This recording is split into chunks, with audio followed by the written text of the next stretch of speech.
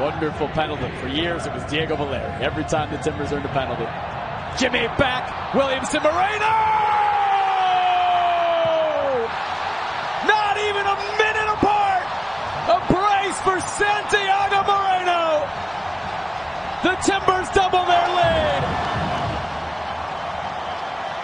Being the team who just scored being most vulnerable, but Houston are all 6 and 7, so I don't know whether they're coming or going, but it's great interchange between 4 players, 5 players, and Moreno on his left foot. I don't think they expect him to shoot, but Gio's been wanting more of this. He's wanting people to shoot first time.